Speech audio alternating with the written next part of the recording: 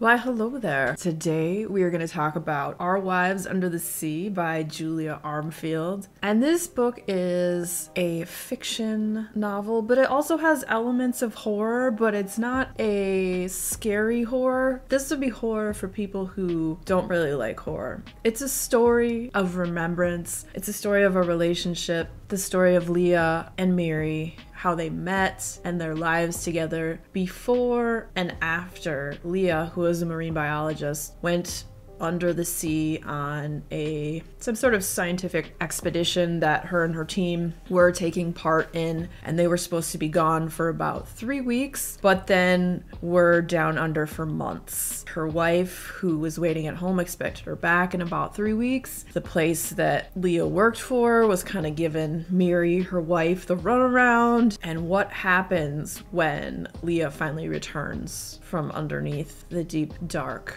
of the sea, and how she doesn't seem like maybe she came back when she returns home. So it's a story of the remembrances of their relationship together. It's a story of the past and the present, and it flips between the characters from Miri's point of view and her memories as she's replaying things in her head about remembering the good times in the relationship and the bad. And then you have the chapters with Leah, and as you slowly go throughout the book, you find out what happened to her when she was down there, and what happened when they were supposed to come back in 3 weeks, and then what went wrong and what happens. And it was such a really fantastic book, looking at their relationship. Like, the memories, some are sweet, some are salty, some are endearing. It's haunting, and it's a strange tale. I love stories that have some sort of strange underwater elements. Any kind of underwater story grabs my interest, because for some reason I've always loved stories that have to do with under the ocean, because the ocean, it's like outer space on Earth. There's so much weird, creepy, and unknown stuff down there that we don't even know about, so it fascinates me. It's a horror all unto itself.